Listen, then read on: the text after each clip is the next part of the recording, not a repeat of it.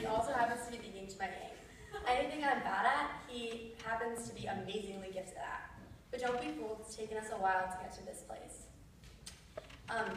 For years before, my household was an intense battlefield, and we were both in it to win it. I remember when he was a baby, I would get so mad at his pure existence that I would just bite him. And after biting him, I would sit on top of him until the bite mark went away to hide the evidence. I named him my arch nemesis. Part of the disdain was the fact that on multiple occasions people referred to him as Emily's twin with a better temper. I'm not kidding. It got so bad that when one had to have a birthday, the other had to have their half birthday celebration. Because we were exactly 4 years and 6 months apart. There's always seemed to be a winner and a loser in our house. As weird as it sounds, I learned some really valuable lessons from hating him. The first lesson I learned is that when you put Purell in your 2-year-old brother's hair to burn it off, you will get in trouble. When my mom asked why I did this, I responded by saying, it wasn't fair that he had more hair than me.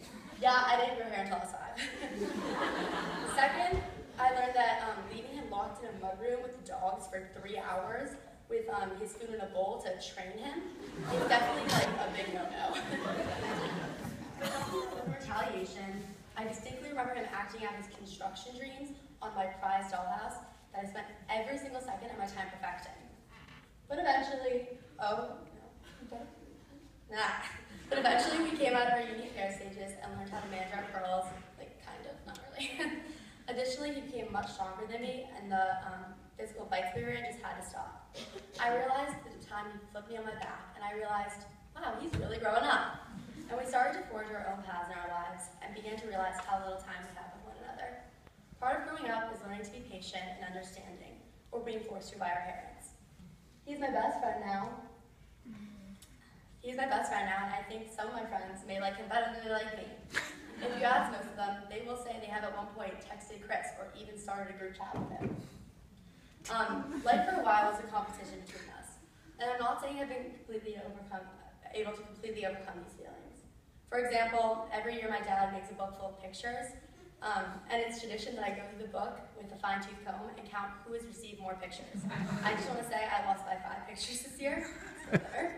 However, I realized that the best thing I learned in high school is that it's not a race to nowhere, and that is something that I've cherished every day.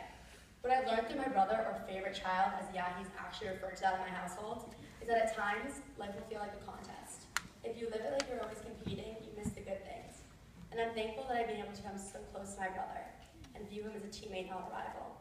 Being in high school, there's always going to be someone better than you, but it's important to realize that you probably have a lot more in common with those people than you think.